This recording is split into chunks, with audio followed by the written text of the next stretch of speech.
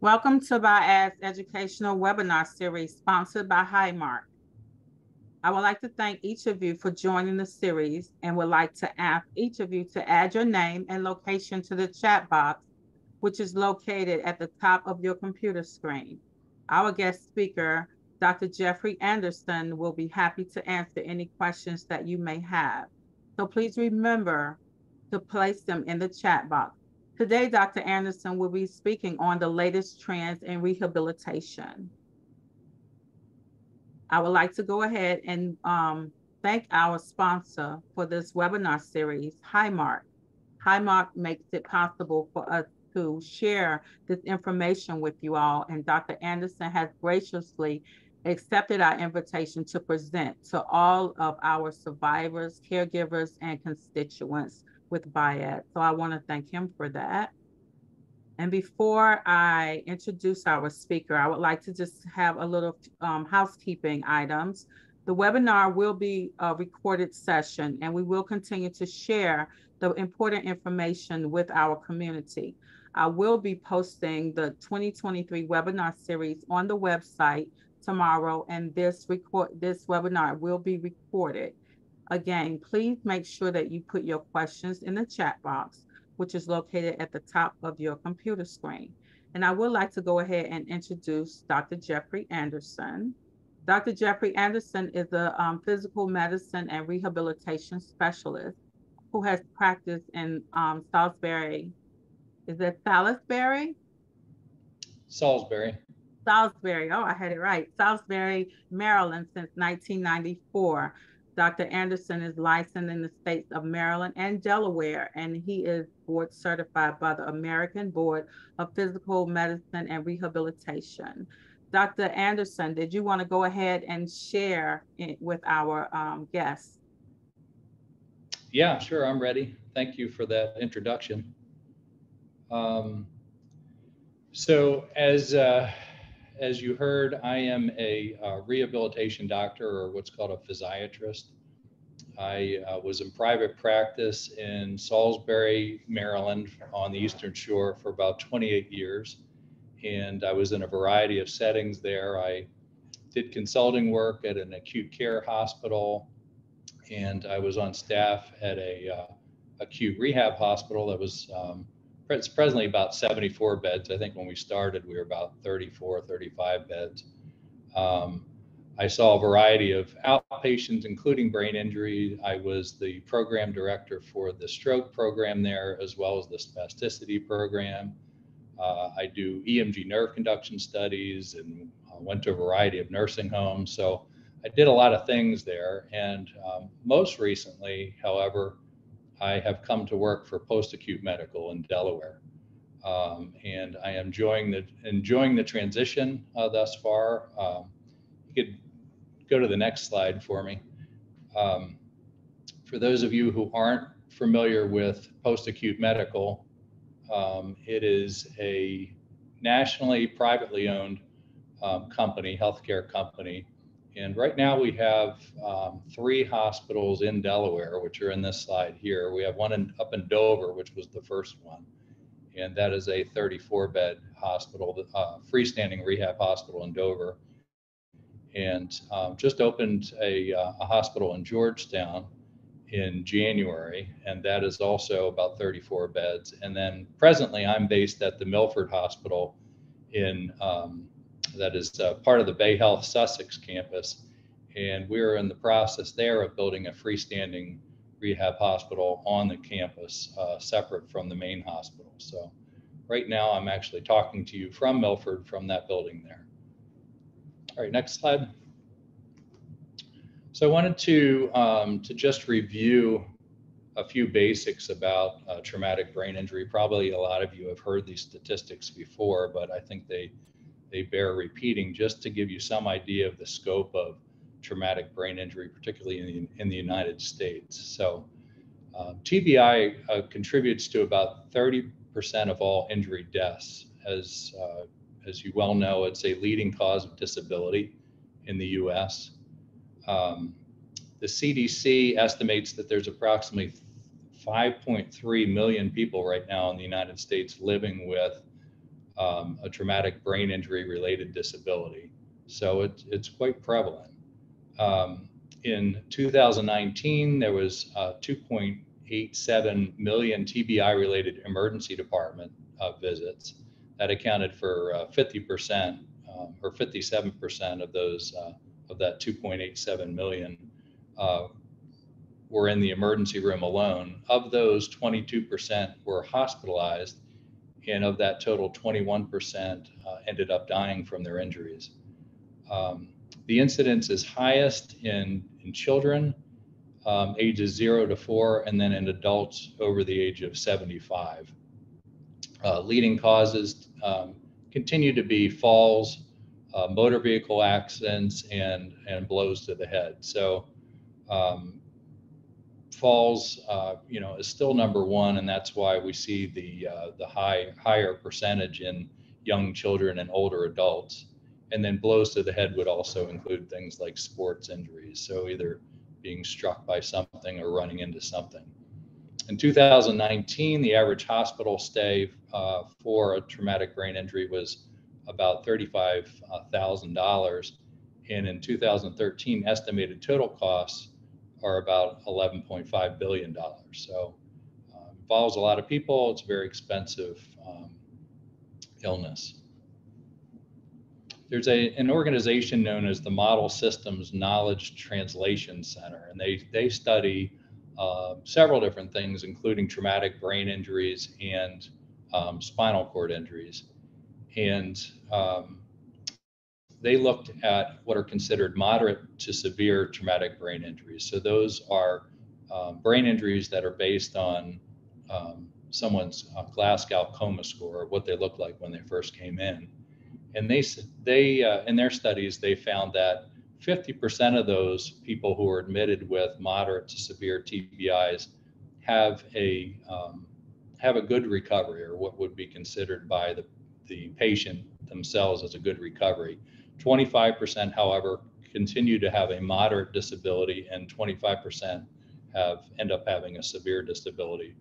So quite a few of those patients in that category of moderate to severe end up going on to have either a moderate or to severe disability.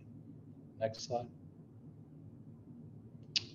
So just a little bit about the history of TBI. I'm a big fan of history, and I always think it's kind of neat to look back on, what we've known and how long have we known it.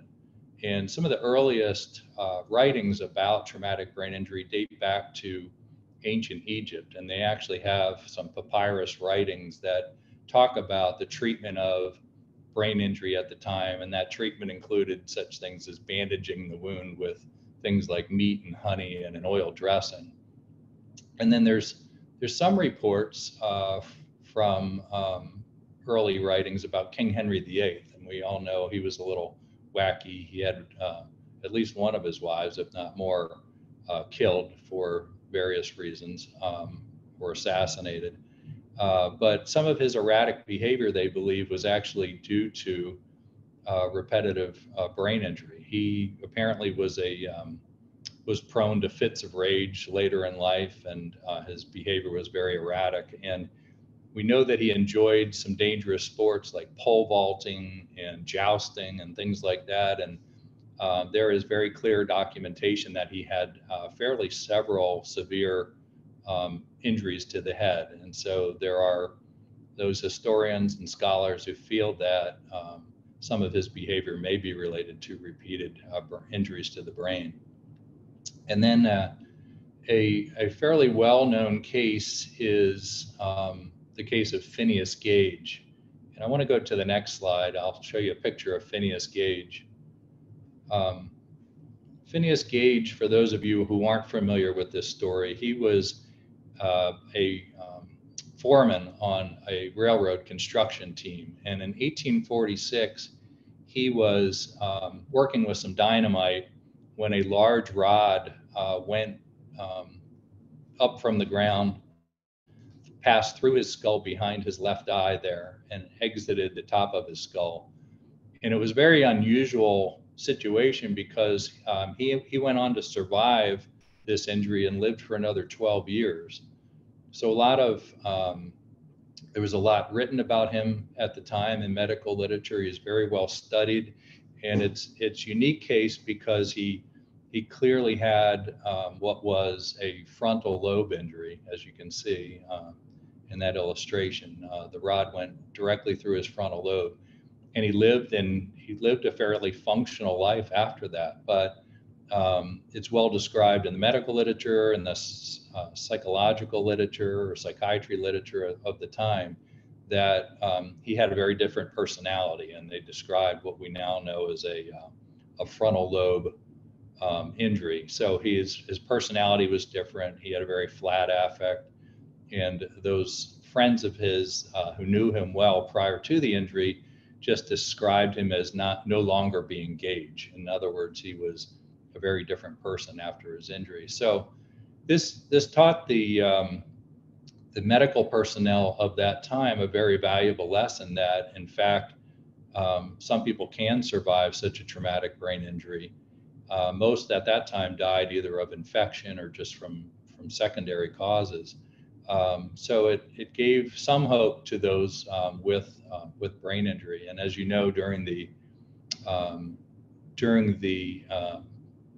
Civil War, a lot of people had brain injury because of gunshot wounds to the head, and that's when the use of a trephin or almost like a screw type instrument was used to relieve pressure to the brain. And then we'll go back a slide.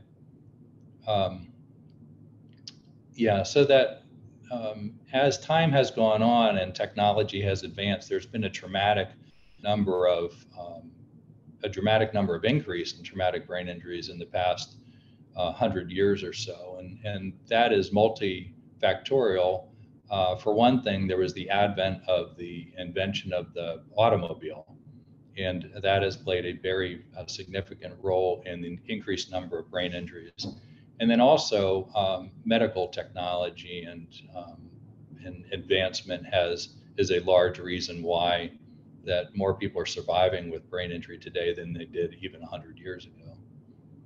Okay, we can skip forward probably 2 slides now. There you go.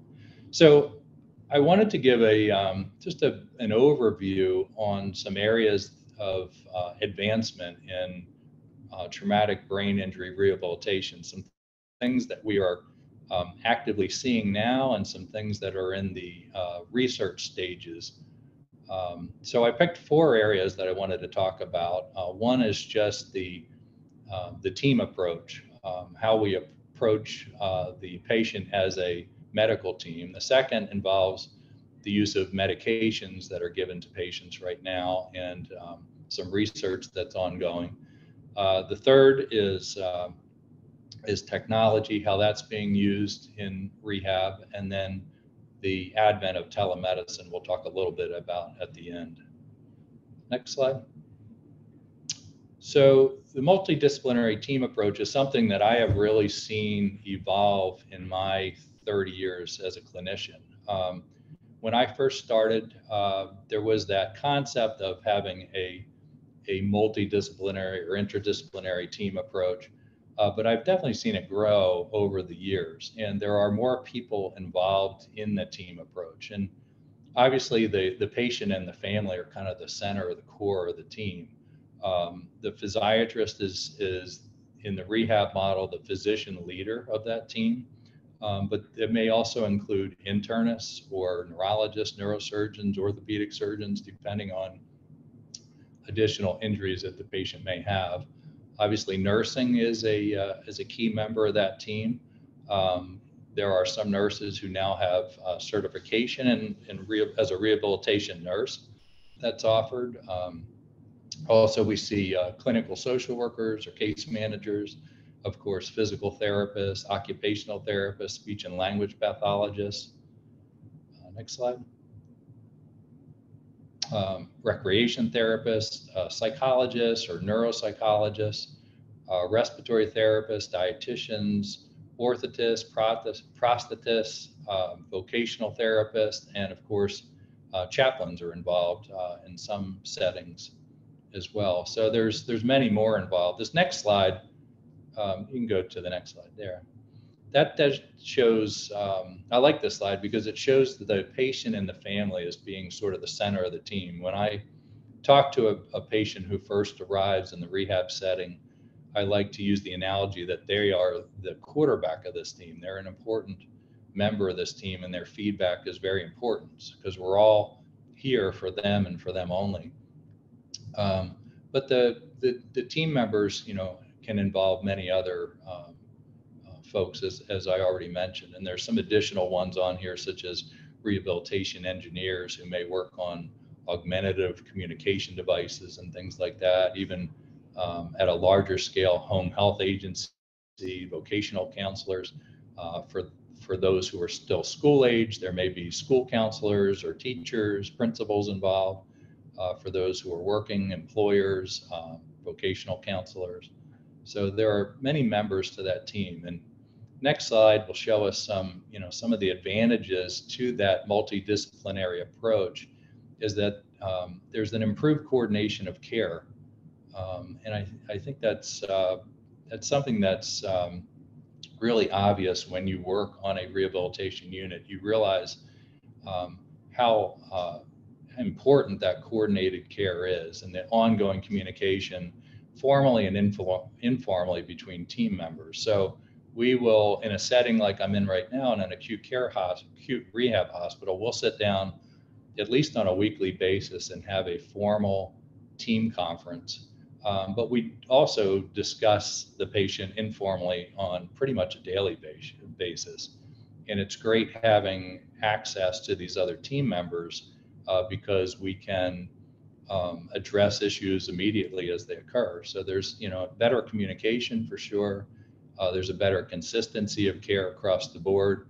And that in turn results in improved outcomes and shorter length of stays and hopefully improved patient and family satisfaction. Next slide.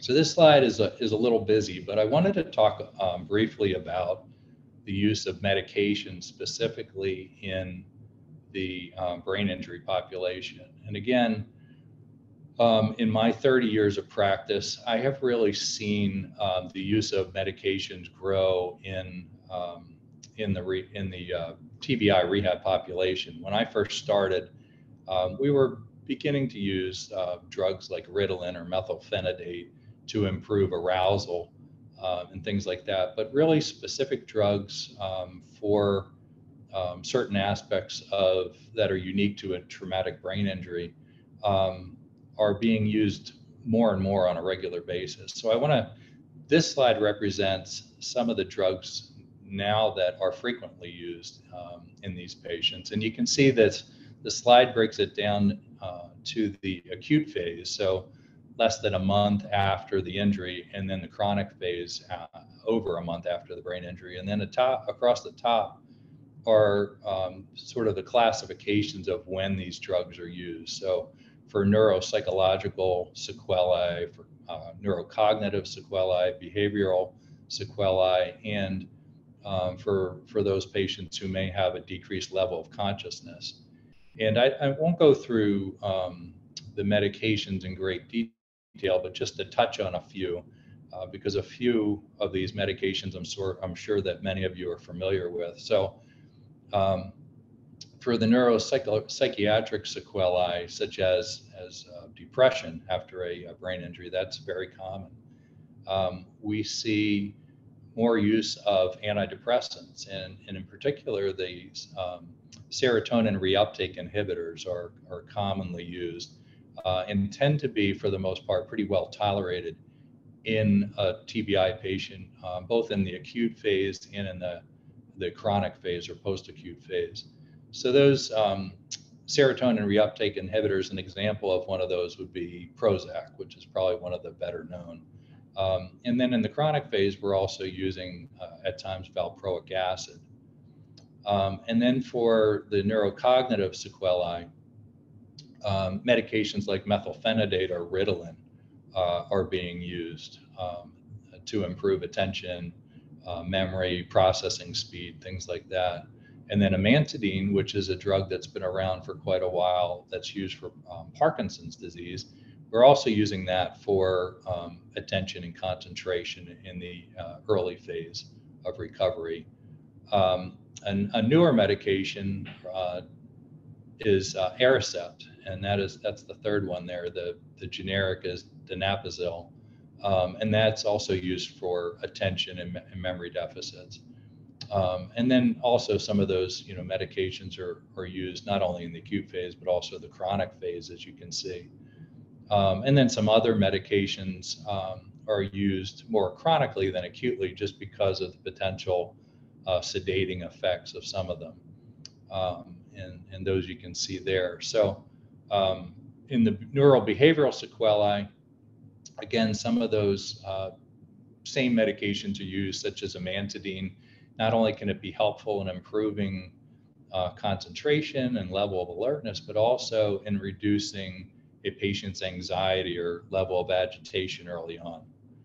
So we prefer some of those drugs as opposed to some of the more sedating drugs like Haldol or Xanax. Again, also the same medications that can help with depression can also help with anxiety, such as the serotonin reuptake inhibitors. And then as far as the chronic phase, to help with things like aggression and agitation, sometimes we use a beta blocker. And a lot of you are familiar with those because they're used in cardiac patients for either arrhythmias, sometimes to control blood pressure. So an example of a cardiac medication would be something like or a beta blocker would be something like propranolol. So that's something that's used as well. And then amitriptyline, we use sometimes later for agitation, and another name for that is Elavil.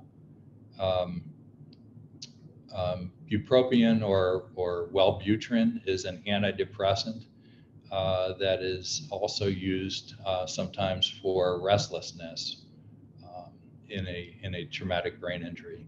And then in terms of improving level of consciousness, we mentioned Ritalin already. That was a medication that's been around for a while that we've been using to try to improve the level of arousal for patients in a vegetative state that are more severe. Sometimes we use a medication called bromocriptine, which is in some studies has shown to be particularly helpful. It's also known as Parladel, and that is one of those medications that was traditionally used for Parkinson's patients that we're now using for some TBI patients in the right setting.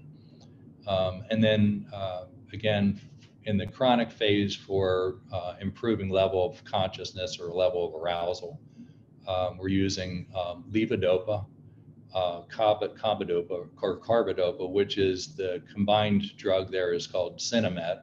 And again, that may be familiar to some of you because of its use in Parkinson's patients is pretty common. So we're using Sinemet now sometimes for patients with chronic problems with arousal. And then amantadine, I think we mentioned already, and amitriptyline also we're using in that chronic phase for level arousal. The next slide, I want to talk about some new medications that are being used or at least studied at this point. A lot of them are in the research phase, and they fall into a category that I would call neuroprotective agents. So this slide illustrates sort of the different phases of brain injury. So if we think about brain injury, we think of the primary injury, or the obvious injury to the brain, and that's what occurs first. So that may be a brain contusion or bruising on the brain itself, and that in turn may result in vascular injury, actually bleeding into the brain, and because of that, neural or axonal injury, so damage to the nerve structures of the brain. And then when that happens, those damaged structures release their chemicals, and those chemicals are called cytokines or chemokines, and that they then result in secondary damage. So that's the next block that you see down there, secondary injuries. So you have the primary injury, And then the secondary injury is something that initially was not well understood, but something that we're starting to understand more about as research progresses.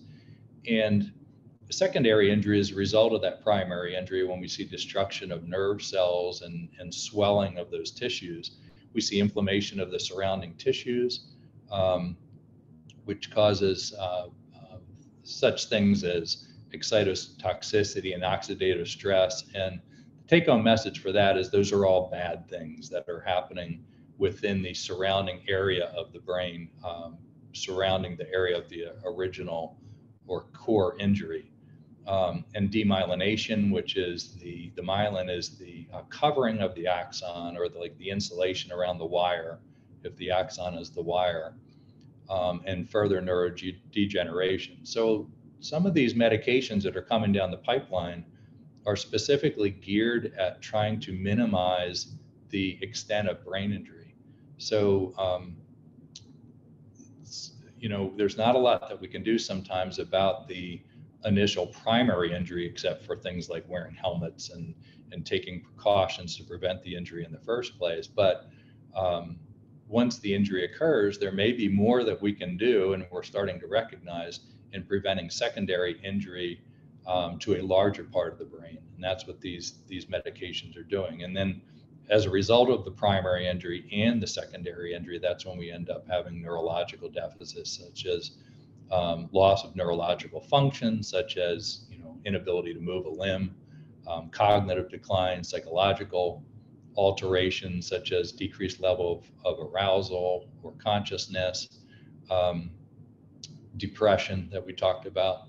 So next slide, next two slides actually will just give us an example of some of these medications that are in the research pipeline. And a lot of these medications are being used right now for other reasons.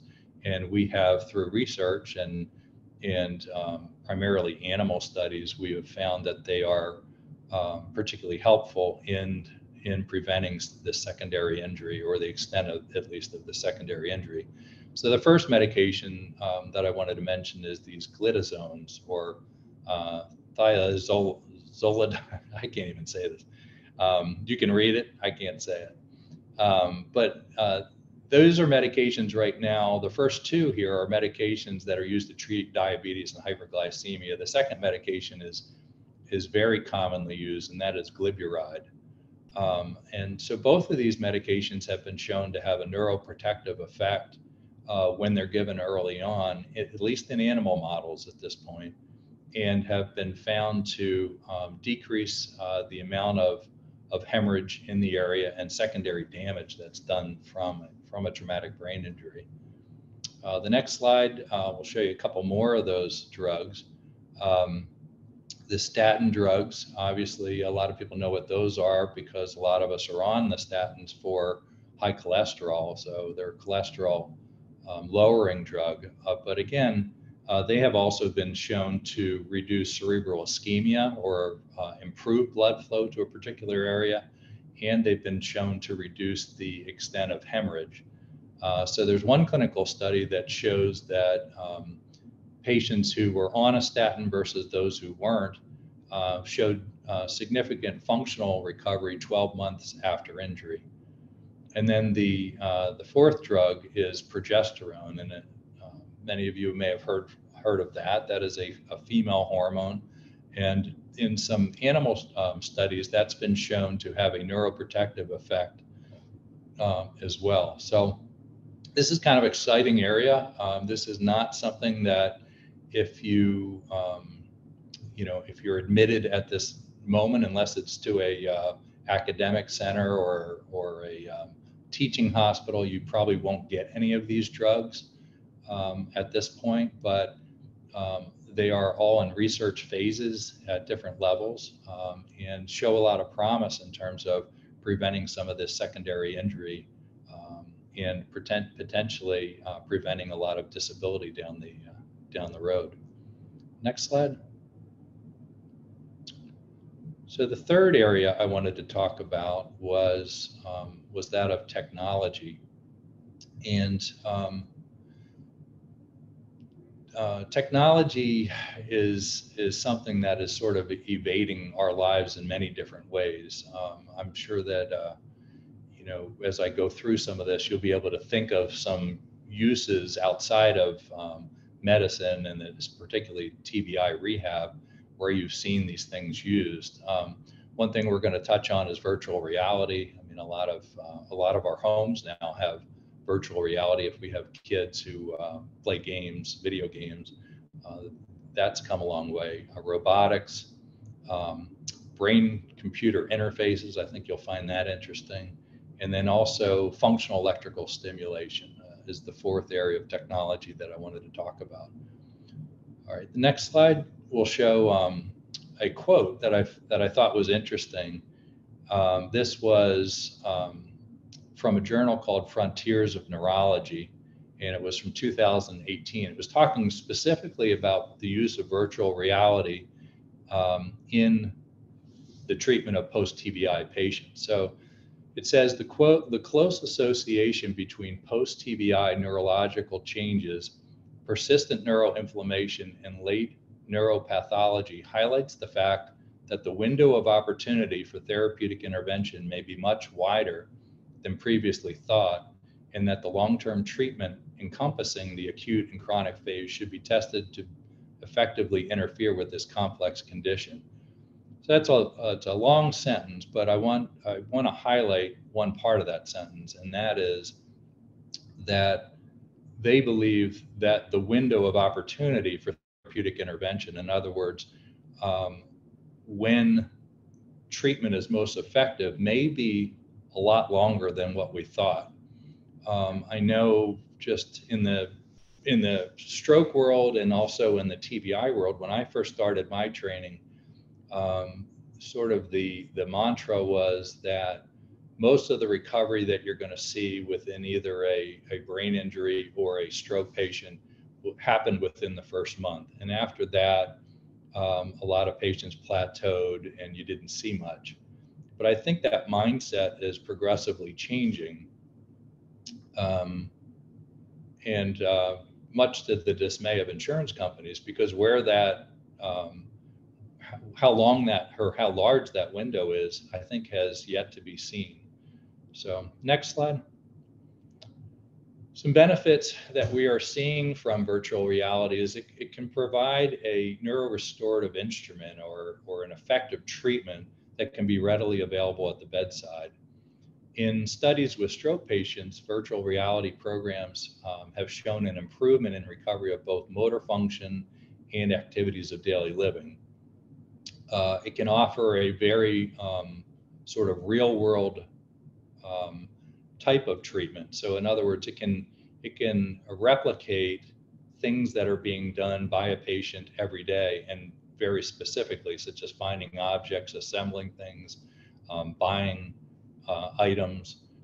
Anything you can think of, pretty much virtual reality can replicate, and the technology is just improving on a daily basis. It can be used as an assessment tool to detect things such as visual vestibular deficits in an adult after a mild or TBI or a concussion.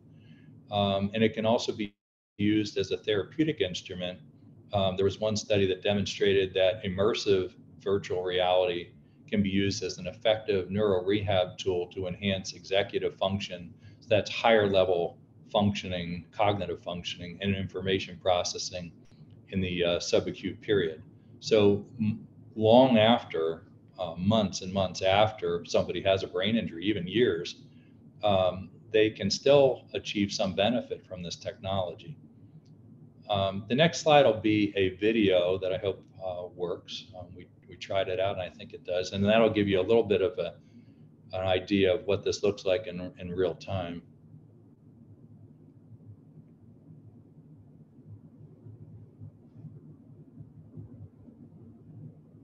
Is the sound on?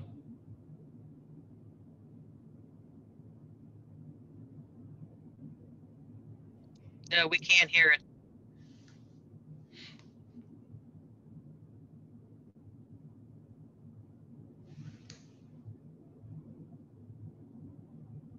Can you all not hear the sound?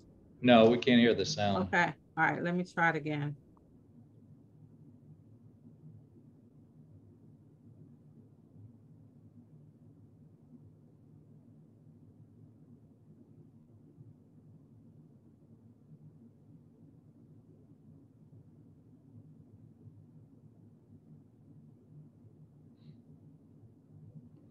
Yeah, we still can't hear it.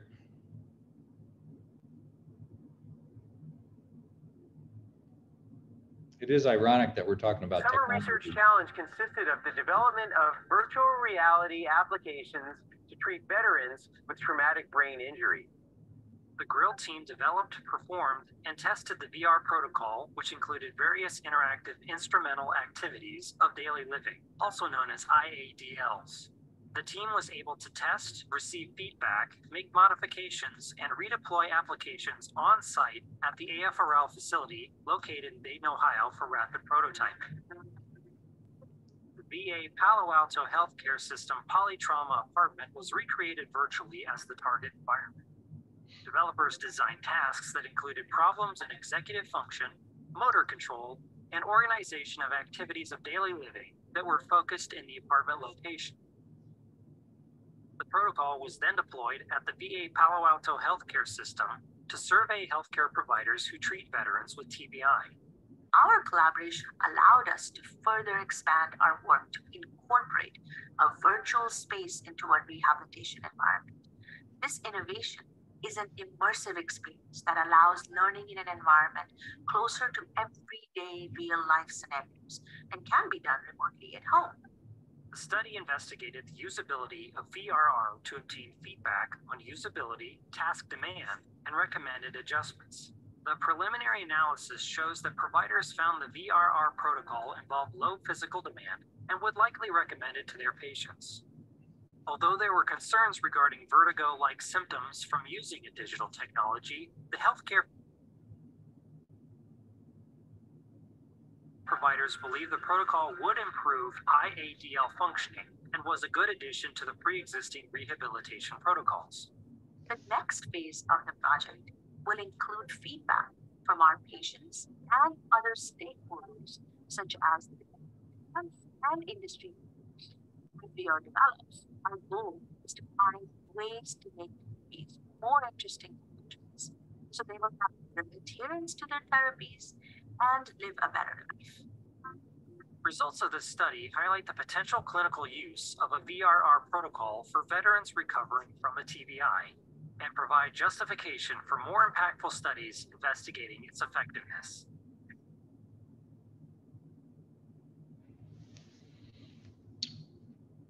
So that particular study was being done in with the military, and unfortunately, a lot of advancements in rehabilitation happen because of warfare and the results of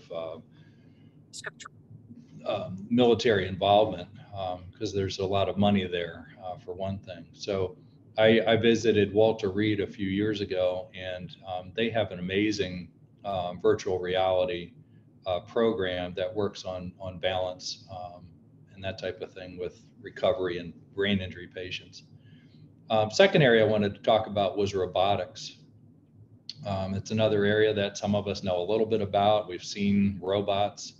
And the use of robotics can mean everything from robots that we think of the Jetsons and things like that, to robotic limbs or suits that people put on.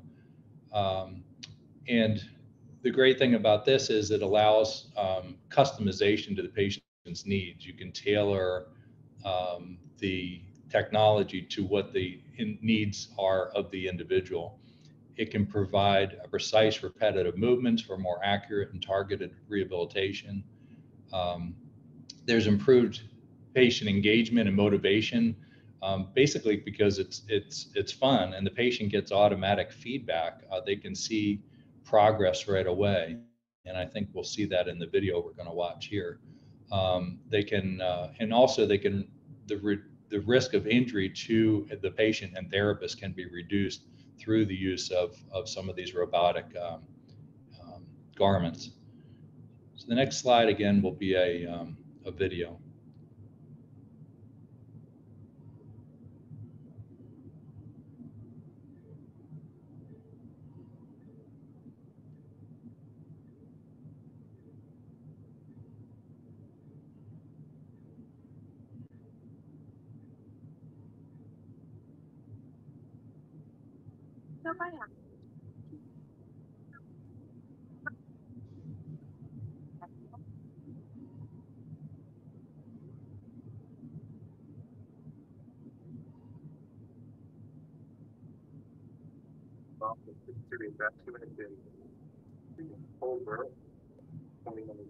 Seriously injured, multiple injuries, internal injuries, multiple fractures, and serious brain is what maybe people refer to. At some point, when she woke up, when she started responding, she made in the first session, maybe 10 seconds, and then she went to essentially, she's done a tremendous job. She's healing a lot. With anybody with an attitude like that,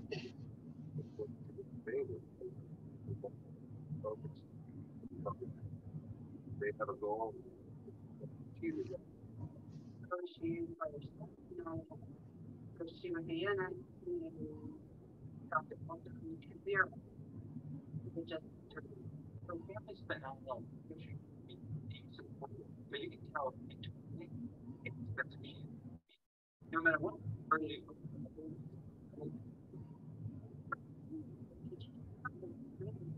you're excited to go so I am here.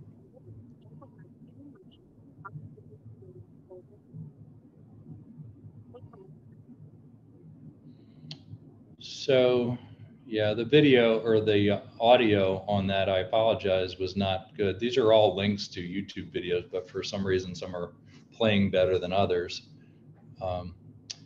But basically, that is what's called an exoskeleton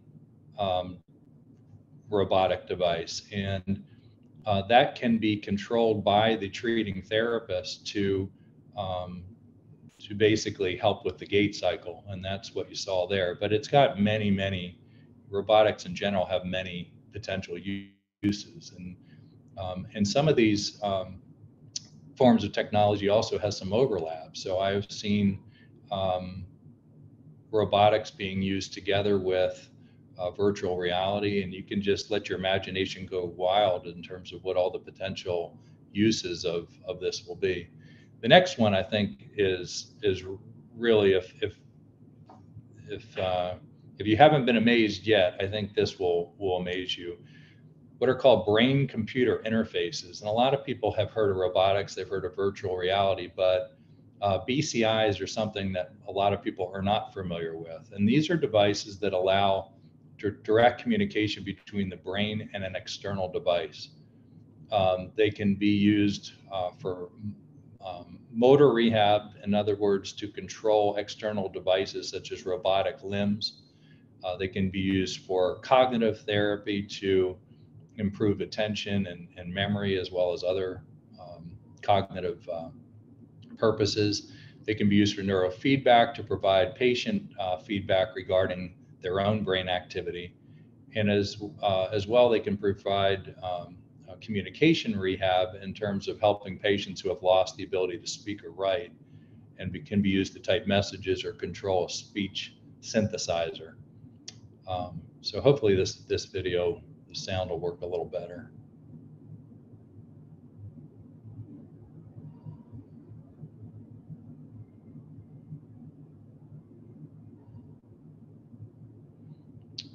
We can't hear the sound on this one at all. There's no sound. There wasn't. Is it sound now? Now, yeah, now we can hear it, I think. Imagine moving a mechanical arm by just thinking about it. or playing a video game using only your mind. Although it may seem like science fiction, scientists and engineers have been developing this technology for decades. It's called brain-computer interface, or BCI. The field of brain-computer interfaces relies on the ability of the brain to be able to generate certain types of responses that can then be harnessed by computers to be able to be interpreted by computers. Dr. Rajesh Rao is a neuroengineer and director of the Center for Sensory Motor Neural Engineering at the University of Washington and is funded by the National Science Foundation. He is developing safe, non-invasive devices that can connect to the brain to accomplish things like controlling a prosthetic arm or sending commands to a computer.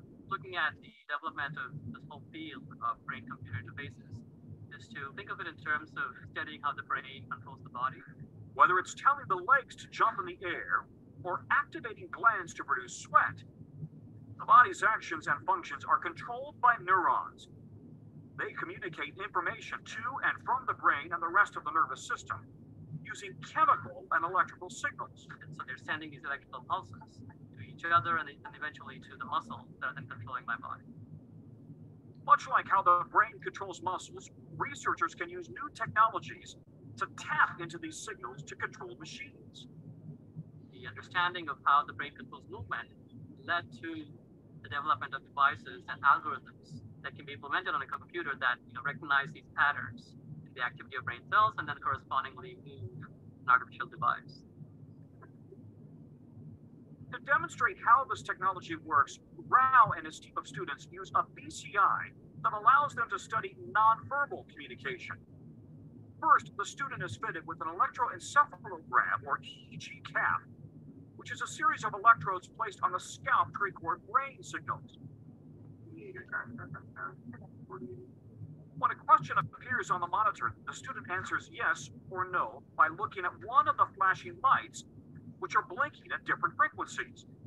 When the subject's eyes focus on one of the response lights, the frequency of that specific light is picked up by the visual cortex in the brain and measured by the EEG cap. 12 hertz represents a yes frequency, while a no is at a frequency of 13 hertz. Now you can see a peak here right around 12 hertz. No is for 12. The computer interprets this signal and moves the cursor in the direction of the response. Using an EEG cap isn't the only way to measure brain activity. Some BCIs use a method called electrocorticography. It also records brain activity, but unlike the EEG cap, it is surgically placed directly on the surface of the brain, providing a clearer signal and more precise information. For example, they can imagine moving their hand, and we use the computer to extract the patterns that correspond to imagined movement of the hand, compared to, for example, not imagining and just resting. From there, the computer can distinguish the two types of brain activity: imagining movement and not imagining movement. Then use that information to enable hand control by mental activity. Given the right kinds of information and the right kinds of devices that are useful for the animal or for the human, the brain can start to adapt. With practice, the brain can learn to do something it's never done before, like control a prosthetic it's not familiar with. But the key is to understand how these neural networks communicate between the brain and the body. So if you're able to understand the brain better, then you're also able to build better brain-computer interfaces, because then they can use those signals that are responsible for different kinds of movements. As Rao continues to collaborate with engineers, neuroscientists, and neurosurgeons to develop more BCI devices, he is working toward a future where the brain and technology come together seamlessly.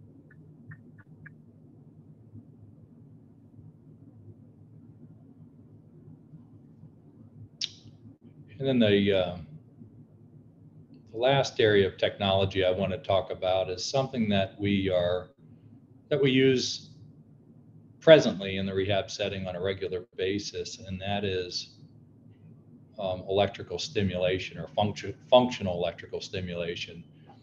And basically, this technology in general uses an electrical stimulation to stimulate or activate muscles that are weakened or paralyzed. And it not only can improve muscle function, but it can reduce muscle atrophy. We use it in gait training to help restore functional gait pattern and reduce risk of fall. We can use it in upper limb function to improve strength, obviously, reduce atrophy, and improve function of the limb itself. And then we have been using it in swallow function for several years now. There's a device called a vital stim that actually attaches to inactive muscles that are used in swallowing to help restore swallow function again. So this next video will show you an example of that.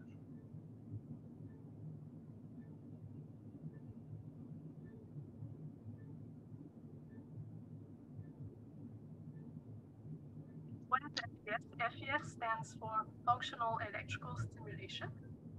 FES can help functionally with strengthening muscles that are weak. So the clinician will help select which muscle, depending on the goal that the client has. And the treatment entails low energy electrical current that's applied to help the muscle contract.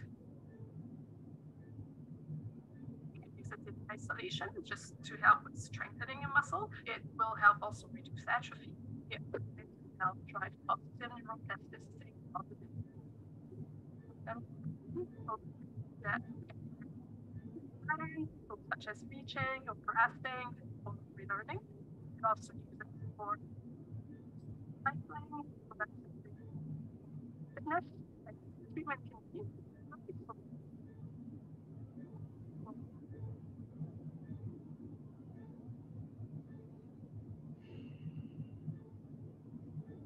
FES bike is benefited to just my general muscle tone. I don't have use of my lower limbs. I have sensation but no movement, so the muscles are not getting used on a daily basis. Once the stimulations come on from the electrodes, then it feels kind of like a tingly, buzzy sensation as it progresses through the bike motion. FES can be used to prevent secondary complications after SCI, so it's useful to optimize respiratory health and bladder control. It's also great for cardiovascular benefits, such as the FES. FES is not for everyone. So if a person has an active, the person is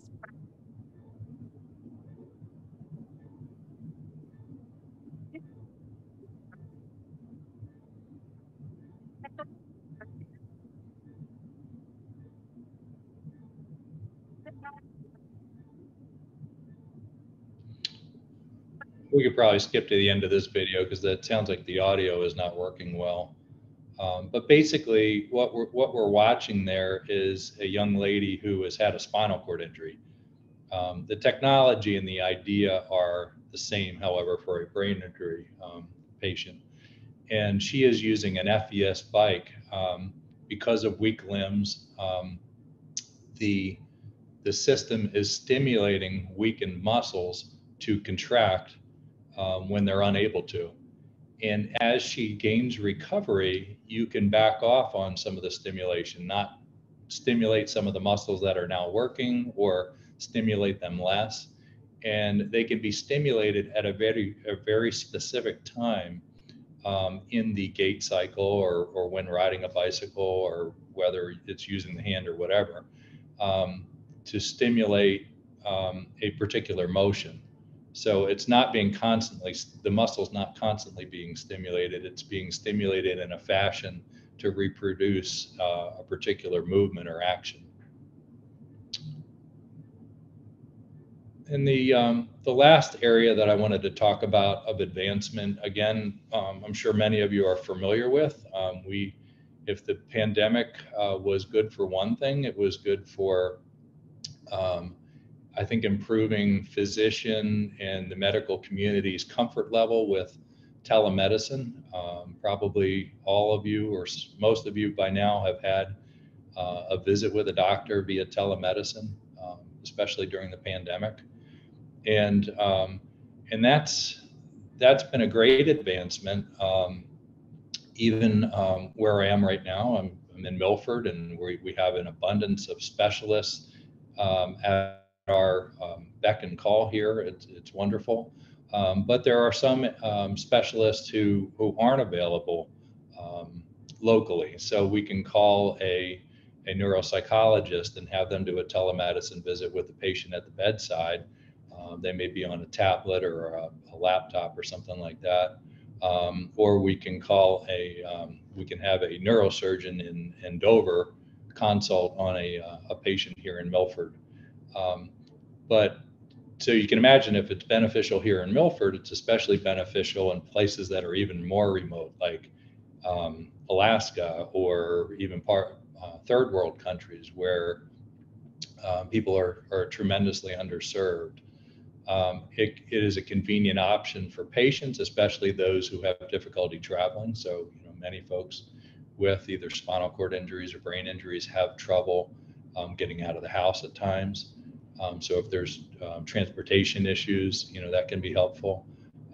It also helps patients increase engagement in their own care. It can improve outcomes and lead to better adherence to therapy regimens. And I think that comes by a more frequency or more frequent visits, and that there's some accountability. It also can obviously be more cost effective if you're not having to travel 3 hours to see a specialist.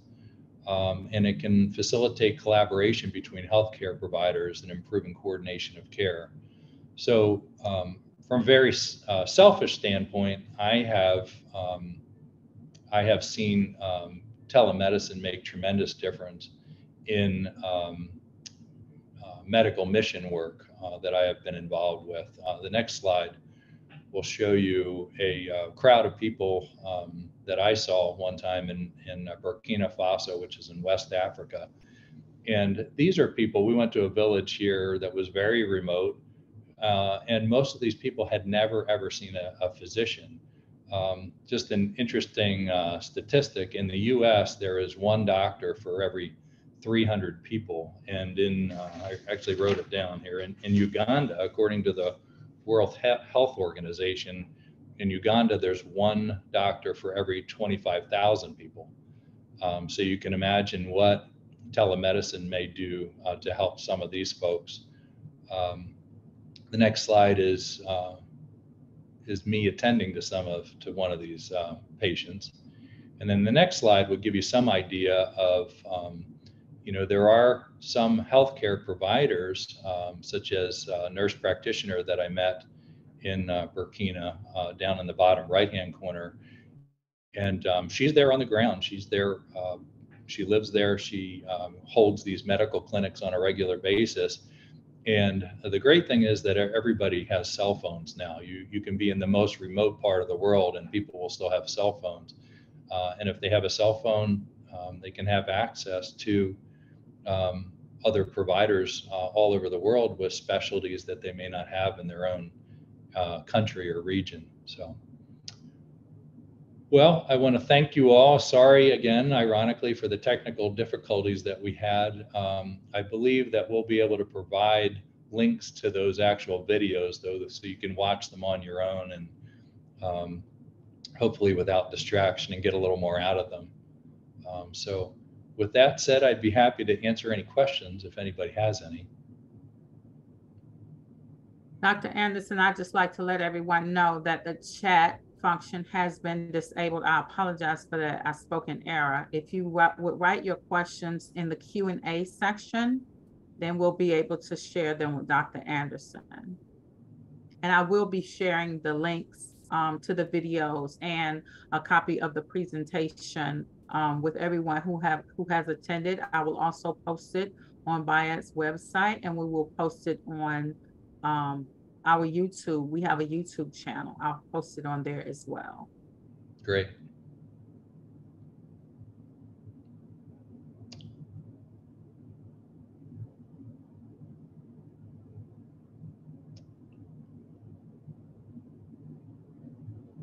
I don't see any question. Well, let me see here. So Okay, there is a question. Yeah, there is one question from D. I see. It says, have you found that the pharmacological medicines are different from the mental health medicines? And I would say that, some of those medicines that I mentioned that we're presently using are certainly mental health medicines per se. They are used in other settings for depression or anxiety. But what we find with the traumatic brain injury patients, as well as other patients, such as the elderly population that may be more prone to or more sensitive to some of the medications, that some medications are better than others, I guess is what I'm trying to say, with the use of TBI patients. So, we have to be careful, but there's a lot of overlap there, that some of the medicines that I mentioned that we use are certainly used in the general population to treat both anxiety and depression, both of which are prevalent in the TBI population as well. That's a good question, though. Any other questions?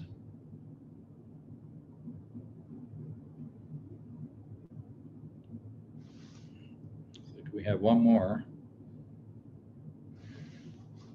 Brain injury survivors have issues getting longer access to rehabilitation from their healthcare insurance. Do you know of a way that we could advocate to overcome that?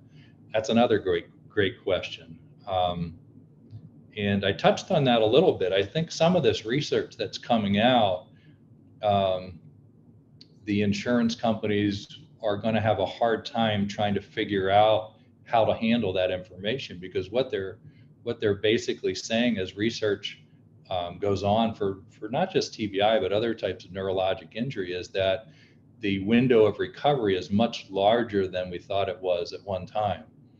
And so to arbitrarily cut a patient off from further rehab after a certain date may be challengeable through some of this research. So I would say to advocate, stay up on the research, encourage the physicians that are involved in those areas of research to become politically active, and not just to promote the results of their research in the academic world, but also to let the people who make the determination in the insurance companies, to make them aware of these findings, and the fact that patients can continue to benefit from rehabilitation and different forms of rehabilitation for many months, if not years, after their original injury.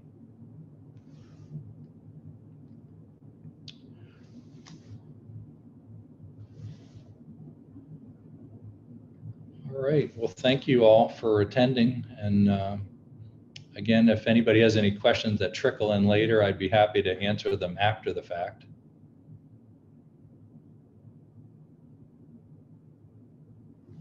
Thank you so much, Dr. Anderson, and thank you everyone who has attended. I would like to invite everyone. This is a monthly webinar series that we host, and we have different speakers every month. So I would like for everyone to please clear your schedules out and attend the next session that we are going to have. Every session is on Tuesdays, and it starts at 2:30, and it's from 2:30 to 3:30. And we just like everyone to please attend. I will be sending out the series for the rest of the year 2023. So anyone, share it with your networks, your social media, your constituents, and your friends, please. Thank you. Cheryl, did you have anything you'd like to say? Oh, I just wanted to thank you, Dr. Anderson. That was very informative. Zawai and I have been exchanging emails throughout your conversation, or throughout your presentation. And what we'd like to do is actually give you a platform to really, we want to share this directly with our survivors and caregivers. So we'll have our support group facilitators actually probably play your whole presentation at one of their support groups, because I think it's so important that survivors and caregivers really plug into the treatment aspect of brain injury. I think that they just need to understand it. And you were so easy to listen to, and you were very informative, and I think they will appreciate being a part of this conversation. And I know, yeah, I appreciate that. Thank you. And I know this was a kind of a broad overview on a lot of different topics. And I just kind of wanted to improve people's awareness of some of these areas of research and some things that we're actually doing in the real world. And then also, I'd be more than happy to dig a little deeper or do a deeper dive into some of these areas in future talks if you're interested in that. Well, I was especially fascinated with all of the new technology around brain injury. That was just, I think that will give people that little spark of hope and will excite survivors and caregivers. I thought that was amazing. So thank you. And the exciting thing about that too is that the University of Delaware in particular is doing some pretty exciting work when it comes to technology and rehabilitation. So right up the road. So hopefully we can get them involved in seeing some of our patients locally here. Awesome. So Dee just did share something. She wants to make sure we provide the brain injury survivors information on the SCPD TBI toolkit. She's put the link here. I have it already, but I will copy and paste it again. Dee, if you want to, I'm going to unmute you. If you would like to just add to that, please do. It's something that the Brain Injury Committee, can you hear me? Yes. Okay. Mm-hmm. The Brain Injury Committee of Delaware recently worked very hard to get this on our website, and it's a resource for brain injury survivors, their families, and caregivers. It explains about it. It tells the difference between concussions, the ABI and the TBI, but it offers a lot of resources for the families that if they're looking for something, we tell them where to get it, including the state of Delaware's Traumatic Brain Injury Fund that covers things that their insurance companies don't, and they can put in an application for us. So I just wanted to make sure you're aware of that for telling families. Yes. So Dr. Anderson, I put that in the chats directly to you. Zawaya will also share that when we share this replay with folks. We'll share that link as well. And we will be sharing it broadly. BIADE in general, we'll be sharing it broadly with everybody we come in contact with. But it's a great resource. Thanks, Dee. You're welcome. Awesome. Zawaya, anything else you want to add? Any other housekeeping? We good? No housekeeping. I will just be sending this information out as I stated. Thank you so much, Dr. Anderson. It was a great presentation. I've learned so much. So I want to thank you, and thank you for everyone for participating and taking time out of your schedule and joining. Thank you, Dr. Anderson. Thank you, everyone. Thank you. Bye-bye. Bye-bye.